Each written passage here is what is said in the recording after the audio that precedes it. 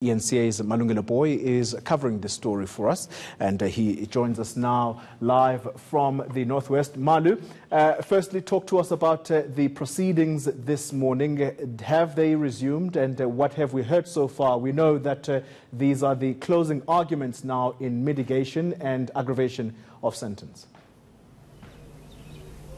Coligny, that's right. Well, when proceedings resume in around 30 minutes from now, we expect to hear from the state to make their case as to why these two men should spend the rest of their lives in jail. Coligny, they have hinted that they will be calling for a life sentence, and that's the kind of sentence, Coligny, that the parents of these young men have told us that they would want to see.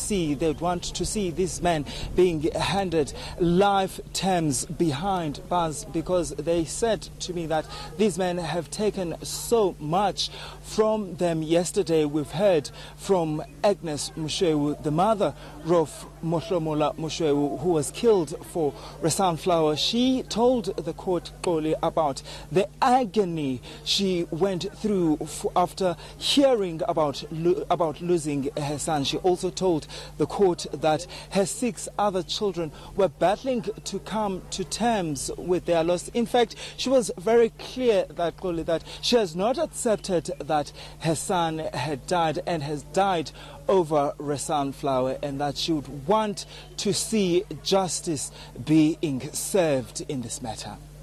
Manu, the 2 convicted murderers here, there is this approach, it would appear, from their families to want to convey their condolences to the Moshoeu family. How has the Moshoeu family reacted to this advance? In fact, that came out yesterday, Coligny, from the defense team, saying that they had made a request to meet with the family of Mahlomola Moshoeu. They wanted, they say, to convey or to pass on their condolences, and also that to convey a message from these 2 men, that these 2 men regret the loss of life, and that their parents wanted to meet Moshoeu's family, and also to tell them that they want to offer their support and assistance, and their mothers would also want to tell Moshoeu's mother that they understand what she is going through. Well, Agnes Moshoeu was clear that this is too little too late. These families had enough time to do so, and actually they didn't. And she went as far as to say, Coligny, what is it gonna make, meeting them, because all she wants is her son. She needs her son, and meeting with these with these families won't bring her son back. In fact, she actually asked one of the defense advocate as to what would she do if it was her son who was dead, and the defense advocate didn't answer that question.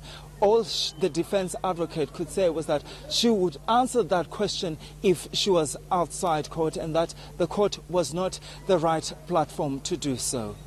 Manu, just finally and very quickly, just watching your story yesterday, I watched it with keen interest because I saw you trying to approach the families of the convicted murderers. Do they look like they are people who are approachable? Do they look like they're people who genuinely feel sorry for these families who has lost their son? Well, when you look at the families, Coligny, well, I was able to approach them. I was able to, introduce myself and tell them who I am. They were not aggressive whatsoever, but they were not prepared to engage me on this particular case. They're saying that they won't be speaking to the media now or anytime soon, and they left it there. But you can tell, Coligny, that they're actually quite anxious. You could see the partners of these two men also praying inside the court.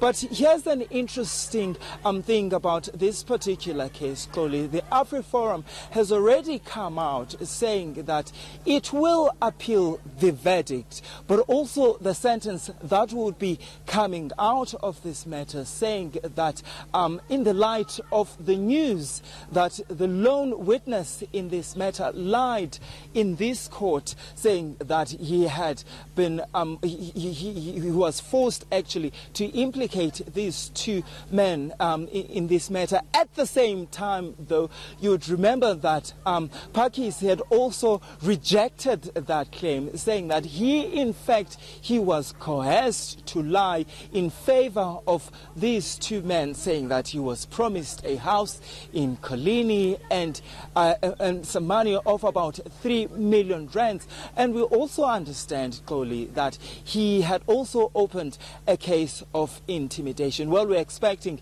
the court to be packed with the families of Peter Durewald and Philip Skerte, but also the members of the ANC and the EFF. Those are the two parties, Chloe, that have been showing support to the families of Moshoeu ever since this matter started in 2017. All right, that's our reporter Malungelo Boy.